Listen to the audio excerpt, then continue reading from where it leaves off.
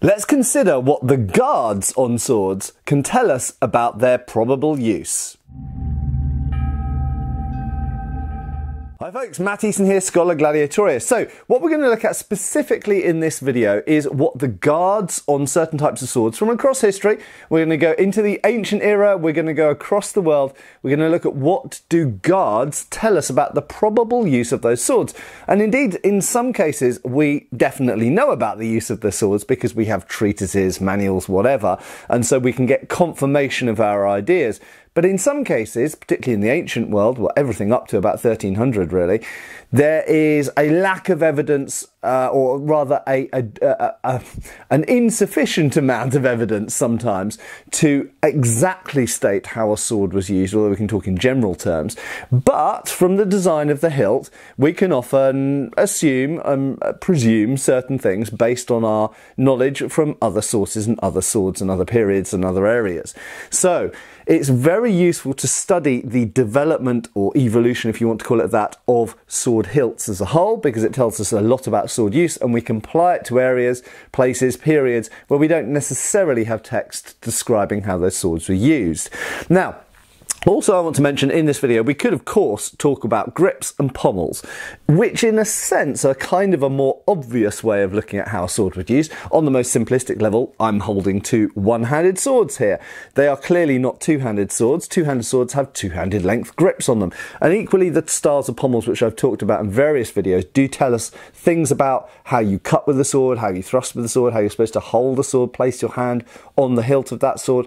And we've talked about that in the past, and we'll probably talk about that again in the future. But in this video, we're specifically going to look at guards and what guards can tell us about how to hold, how to use a sword, how to cut and thrust with it, and even what positions, what fencing positions to hold that sword in. Now, of course, using swords is a skill, very skillful thing, and another place you can learn or brush up on loads of new skills is Skillshare. Skillshare is the online learning community with thousands of classes, with members in over 150 countries. When you go into Skillshare, the first thing you realise is that there's hundreds and hundreds of classes which might be applicable to your job or your hobbies. Everything from animation and creative writing to film and video, fine art, graphic design, illustration, music, photography, web development, and business, management, finance, everything you can think of. If you've got a specific creative skill that you want to brush up your skills on, Skillshare is the perfect place to start, or indeed if you just want to learn something completely new. If you're anything like me, your day's probably full of endless to-do lists. So why don't you prioritize your self-care and use Skillshare as a way of investing in some new skills and ways to spend your time. You can find some new ways to unwind and relax. Brand new classes being launched every single week, and the entire catalogue is available with subtitles in French, German, Spanish and Portuguese. I've been looking at the 28-day drawing challenge, an anatomy for illustration and comics.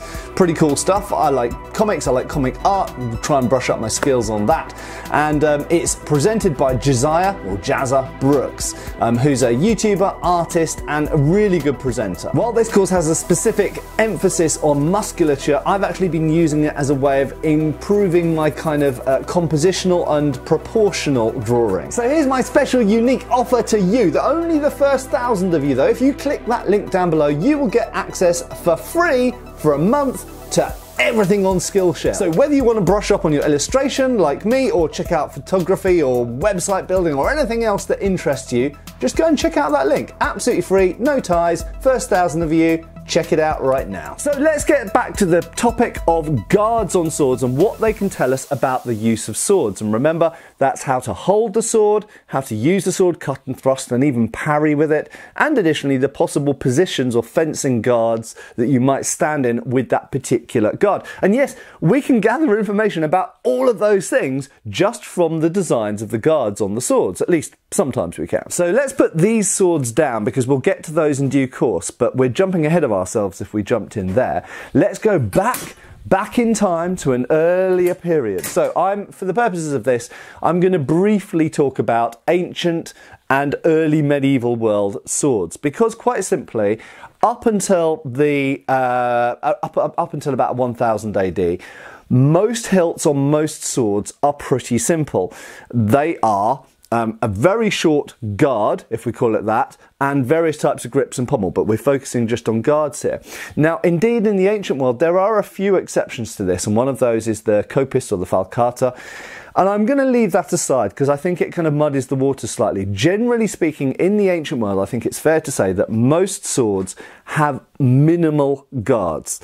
And there's two ways of looking at this. First of all, we have to think about development of technology and the simple fact that as we go later in time, we see more diverse types of guards developed on swords. So if we're looking in the ancient world, most swords having small guards have a small guard, either because they don't feel they need a more elaborate guard, falcata and copis aside, or simply because they haven't yet developed it, and that's not something that is done on swords. So there's two ways of looking at this. But what I would say is, from a technological point of view, why do most swords in the ancient world and early medieval period not need much of a handguard? And that's because they were used with shields. Now, just very briefly, mostly in the ancient and early medieval worlds, shields were boss gripped. I've grabbed a Roman scutum here because it's a funny and massive example to use on screen.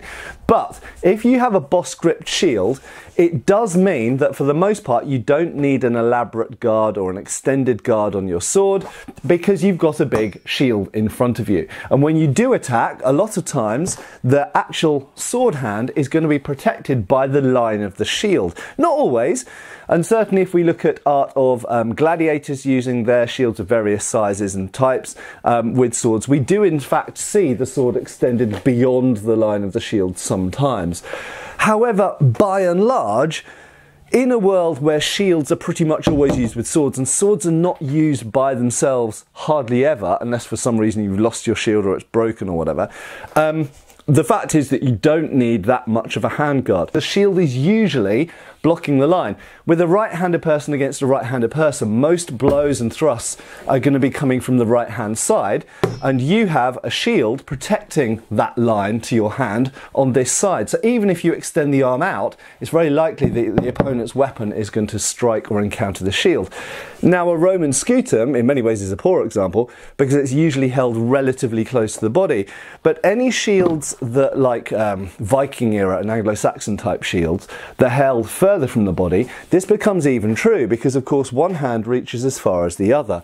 So if you've got a buckler or a shield that's held out extended and you're cutting with the sword, well, then the lines of the hand is often protected by the shield. So, without going into greater detail on that, in the ancient and early medieval world, generally, falcatis and copis aside, and that would be an interesting topic for a future video, why do they have handguards? Because that's more interesting than why the other ones don't have handguards. Most swords, be it, you know, ancient Greek, Roman or early medieval swords, don't have very much handguard because they don't need one. Now, as we go later into the medieval period, or as we get into around 1000 AD, of course we still have shields of various types. This is a what we could call a teardrop or kite shield from the Norman era. And indeed, as we get into this era, shields are still used. However, we switch from boss gripped to predominantly strapped shields, like this one. So your arm is strapped to the shield. This does change some things. You can still hold the shield far from the body in some cases. However, generally speaking, not quite as far from the body. And perhaps connected to that, as we get into this era, we notice that sword guards get noticeably longer.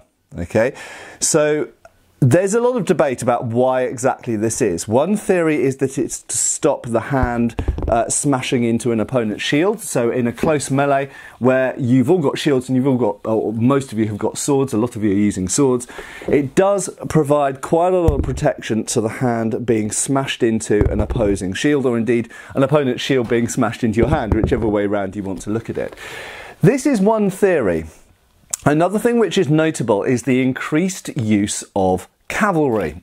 So as we get into the Norman era, it's really the birth of the knight. So as we get into the era of knights, it is possible that there is some aspect of horseback fighting, or at least their type of horseback fighting, which might be different to Japanese or Mamluk or anything else.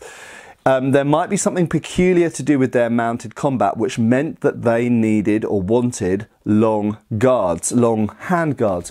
Now, one aspect of this could be that if you're sitting on your horse, so you're holding the reins to the horse in your left hand with your shield here, it might be that what you're now doing is you're keeping the shield closer to your body than earlier styles, and you're more often extending the sword out far from the body to strike, and therefore the hand is more vulnerable in these situations, especially against other cavalry, because on a horse, naturally, you're having to reach further away and sometimes lower down if you're hitting infantry, and so it becomes advantageous to have that crossguard. And remember, in this era, at least to begin with, people didn't have any protection on their hands, sometimes not even leather gloves, but they didn't have any form of gauntlet or mail mitten yet. Mail mittens do come along, but a century or two later. So, in the 10th, 11th century, when long handguards start to appear, it's possible there's a connection to strapped shields, and it's possible there's a connection to mounted combat. We don't really know.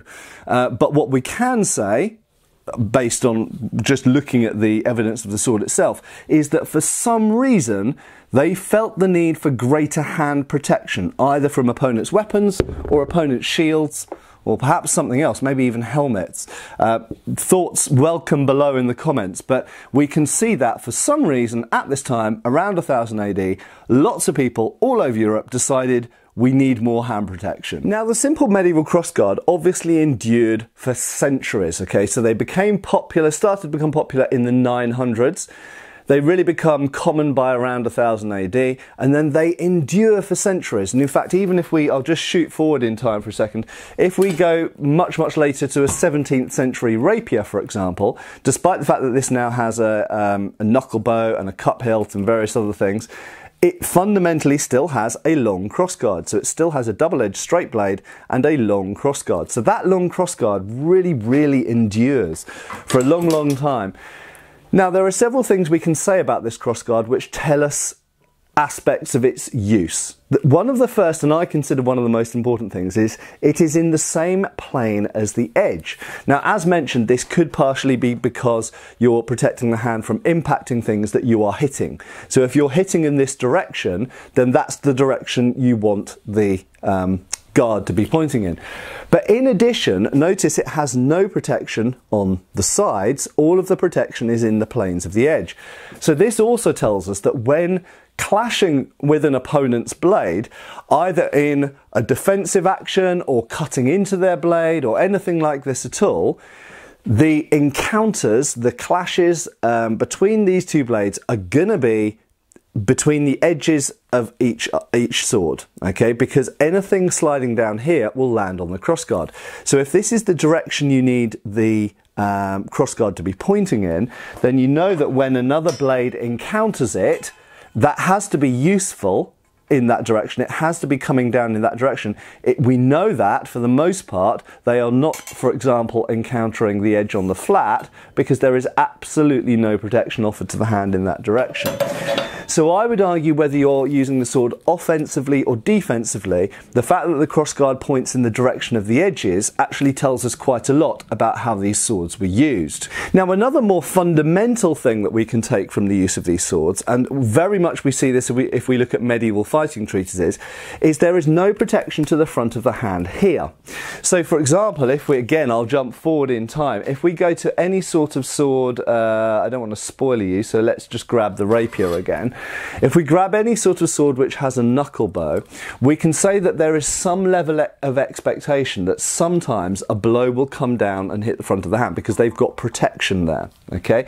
So in a world where there are no gauntlets yet, but which they have thought to put a long crossguard but no protection here, we can assume that the forms of defense and encounters that we're getting between the blades, through angulation, leave the hand behind the crossguard, so that the crossguard is covering almost like a shadow, or by, like I say, by geometry, it is covering the line to the hand. So for example, if we look at later sabre fencing, where sometimes you'll put a guard in cart, like this, that would leave a line open to the hand, or indeed a guard in prime open to the hand, that is unlikely, or at least there's no evidence, to be a common movement with medieval swords, because there is no provision for protection here other than by the geometry of the length of the crossguard. However, It has to be said that these cross guards are quite long, and longer than you might think is necessary, and that does add to this geometric effect. So if someone swings at the side of my head and I put my sword in here, in that line, you will notice that this protects the line to my hand because of the angle that their cut is coming down at. So in actual fact, you do actually get a fair amount of protection from these cross guards, more than might initially appear by geometry and angulation. But that being said, they don't offer a huge amount of hand protection. They're very, very different to any kind of basket hilt, for example. If we grab a literal basket hilt from a later period, we'll get to this in due course, then indeed we have to remember that with these medieval swords you have minimal hand protection. You've got some, but minimal. And that dictates the guard positions that the sword is held in. Okay, so with or without a shield, very often the hand is held back, either high or low, sometimes under the shield or buckler, sometimes over the shield arm or buckler arm, and sometimes held back here, ready to strike, sometimes held here, ready to strike, sometimes point forward but with the hand back. So the fact that you've got so little hand protection very often dictates where you hold the sword in fencing or combat. For example, we don't generally stand forward in a sabre guard with a medieval arming sword because the hand is too vulnerable. If we had a basket hilt, entirely different situation. You now can stand with the hand presented forward because you've got a whole load of protection around the hand. You don't have that with a medieval arming sword, and so you don't normally stand in these positions, certainly not without a shield to protect the sword hand. So coming forward a few centuries, as mentioned, the crossguard stays in use well into the 16th century in common usage, and with additional guards on it very common still in the 17th century. Okay, so right the way through the medieval period from about 1000 AD, 1100, 1200, 1300, 1400, the crossguard is still by itself the still basic form of handguard on long swords, arming swords, all types of swords, okay? And it's only really around 1400 that we start to see additional things start to be added to the guard, which we'll look at in a second. But one adaptation I want to briefly mention is the curving up of the guard. Now this is actually something which appears quite early on but isn't very common. It generally speaking becomes more common as we get into the 13th, 14th century. And one possible reason and one likely reason for that is that it is a way of controlling the opponent's blade. So, something I didn't mention is that when you start to come from the period where massive shields start to become smaller, there does seem, and we started to get into what I might call the sword and buckler age, so the 13th century really, it does seem that there's probably, and this is conjecture, but there's probably a greater amount of blade on blade contact, okay?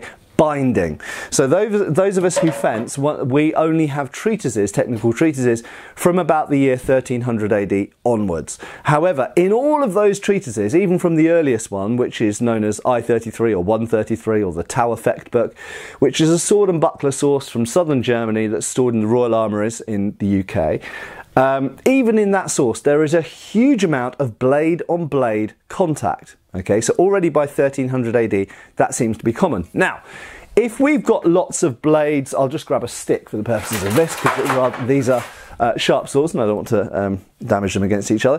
But if you've got lots of blade on blade contact, what will often happen is this. Or indeed, if that's the opponent's blade here, you might want to wind into their blade and thrust them in the face or the body. Okay, now if we've got encounters where these two blades are coming against each other, then as you will clearly see, it becomes advantageous to have crossguards where things can get stuck. Now, not all crossguards are curved. Many of them were still straight, but some crossguards that were straight had little turned up ends, again for detaining. So I think it's worth mentioning that, because that clearly demonstrates that the crossguard, rather than just being something to protect the hand from things sliding down or direct strikes at the hand, now additionally also has a degree of trapping built into it. So sometimes there are techniques like, for example, the winden into ox in this case, where the crossguard plays a very active part in the technique.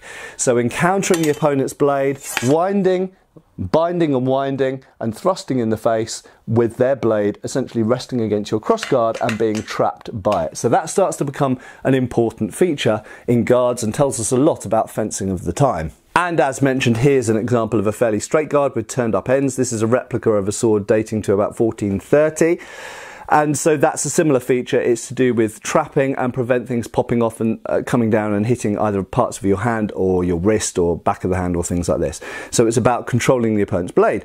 Now, around the year 1400, in fact, the earliest example I think is 1396 in art, but the earliest surviving examples we have are from about 1410, 1420, we start to get another thing, very occasionally, and particularly on Italian swords, this.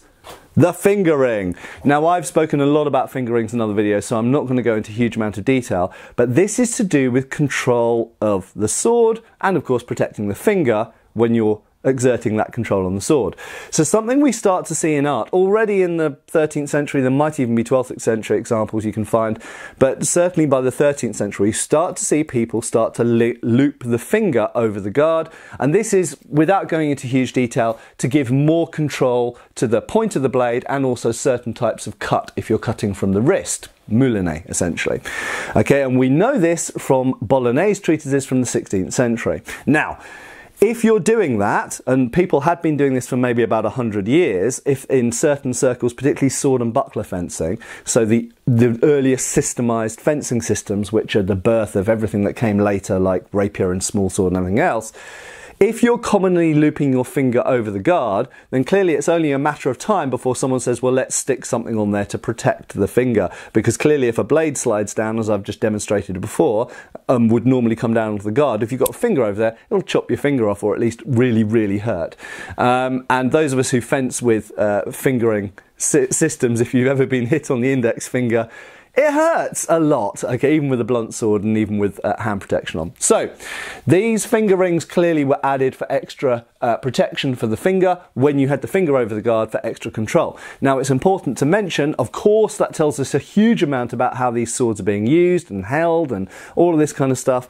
And that is the birth of the paired finger rings that you get on both sides that ultimately leads to the swept hilt, side sword hilts, rapier hilts, and these are around for a good, well, about 3 centuries, and they are very common. Now, not only do you sometimes put one finger over, and it wasn't compulsory, it was user preference, but you could sometimes put 2 fingers over, and even there were other options that you could do as well, okay? And sometimes, I was talking to someone last night, there's another system where the finger goes, oh, I can't even remember, but there's various options. That's Thibaut I was referring to, which I've never studied, but anyway, they were telling me about it.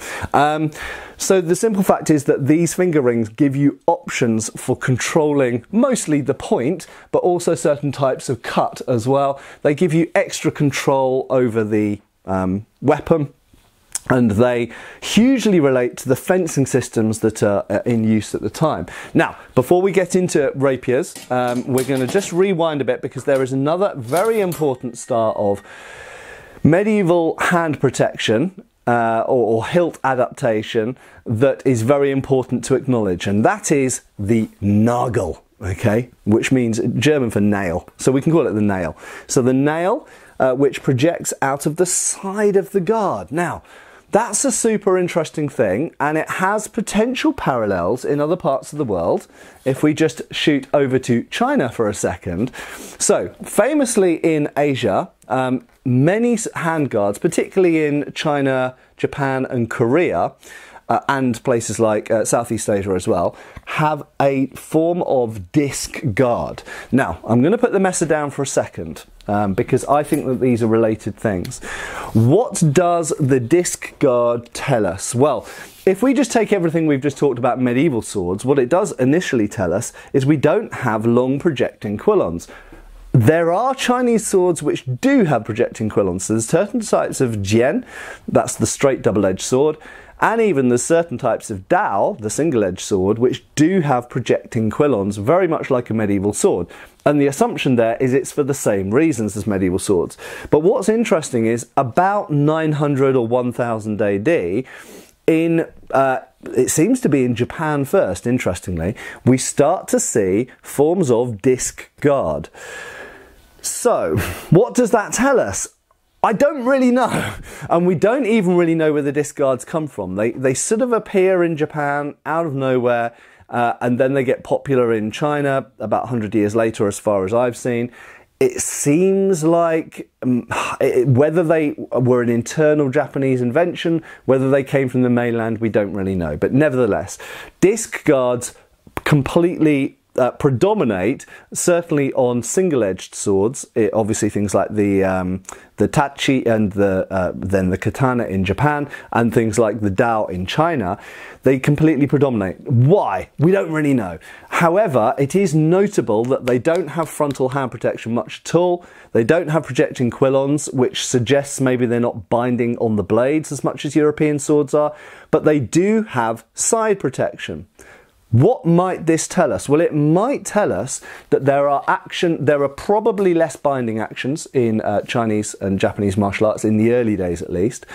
And possibly it tells us that when there are interactions between the blade, that they're often between the opponent's edge and your flat. Now, why would it tell us that? Well, we come back to the medieval mesa for a second. Mesa, incidentally, just means knife, much in the same way that Dao does. So we won't get into the etymology here, but what we do know is that mesa often have a side guard in addition to in the direction of the edge guards. Now, what we have wonderfully is mesa treatises that show us techniques, and in those we see that sometimes there is a defense put in with the flat of the blade against the edge. And this is not common. This isn't mainstream. Most defences with the mesa are, if a cut's coming down, you cut into the cut, either the person's weapon or hand or arm or head. So you respond with a cut into a cut that covers the line at the same time. Or you defend with the edge in whatever way. You parry with the edge that way, that way, that way, whatever way you want to parry. So parries with the edge or countercuts, just the same as in all European system, are the mainstay and the most predominant thing. But sometimes in mesa sources we see a parry done with the flat of the blade against their incoming edge, and usually followed up by a wind and a thrust. And this is reliant on having a nagel. If you don't have a nagel, what happens? You get cut on the side of the hand. So to me, that's kind of confirmation of a lot of the things we say about simple cross-hilted swords, that they're defending predominantly with the edge, because if you defended with the flat, well, then you'd expect them to have a side ring or a nagel like a mesa does. We know mesa do that, and they have a nagel. So those two things go hand in hand. Now, if we take this back to certain types of Asian sword which have disc guards, possibly, therefore, it's a similar thing. Possibly they are doing defences with the flat of the blade, historically, and therefore they need the guard to project as much on the side as it does on the front. Now, coming back to European swords, there's another thing that you will notice quite prominently on this sword, as in addition to the nagel, and that is the knuckle bow. Now, much like the finger ring and the side nagel and the side ring, these are things which start to come about, or start to gradually become more common as the 15th century progresses. Now, this is almost certainly connected to the fact that in the 15th century there was a rising class of professional, lightly equipped soldiers. So whether it's English longbowmen, whether it's Genoese crossbowmen, whether it's various city-states in Italy, or different burghers, towns in Germany, Austria, Switzerland, the cantons, the Hussites, all of these people who are you start to see the rise of mercenaries, professional mercenary soldiers, but also the rise of more professionally equipped and trained militias and retinue soldiers, okay? And all of these types of soldiers, one thing that they had in common is a lot of them didn't have much hand protection. In many cases, didn't have much armour. But they're having to fight against knights in full armour and all this kind of stuff. And they're having to fight each other, of course, huge numbers of them. So with the rise of this type of soldier, whether it's Swiss pikemen or whoever else, you start to see swords being created, especially for these types of soldiers, to provide better hand protection. The medieval knight, by this point, wielding a sword like this at the exact same time, didn't necessarily need that because they're wearing gauntlets, they're wearing plate gauntlets by this point. So they're wearing steel all over their hands. But someone, for example, who's a French crossbowman, perhaps wielding a sword like this, or a German halberdier, this is their sidearm that sits at their side. they don't necessarily have gauntlets. They can't afford gauntlets, or gauntlets don't work with the job they have to do, like loading and shooting a crossbow.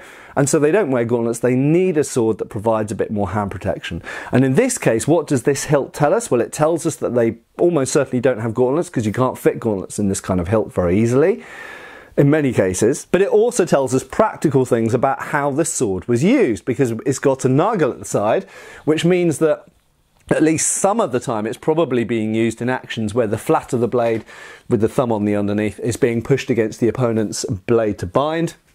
So you need the side guard as well as the frontal and rear guards. But additionally, it's got a knuckle bow, which means that without hand protection, you can start, instead of only having these quite wide spaced guards with a simple cross guard or no guard at all, you can start to have guards which are a little bit more frontal, because you've got a bit more hand protection in front of the hand.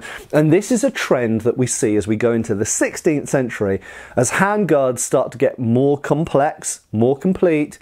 Not always, there are still simple hilted swords, but at least where the swords have more hand protection, we start to see the fencing systems adapt to accommodate that. And these, it's like a chicken and egg thing, which came first we don't know, but they go hand in hand. Now, having just talked about Mesa and having talked about Asian swords which have projecting guards at the sides and my possible theories about those, there is a type of sword which is really quite odd and which sort of sits outside of the main evolution of European swords. And a great example of that is the Katzbalger. Now, I will be doing a dedicated video just about the Katzbalger soon, but you will notice that the Katzbalger has, not all of them, but most of them have this very characteristic double ring style guard.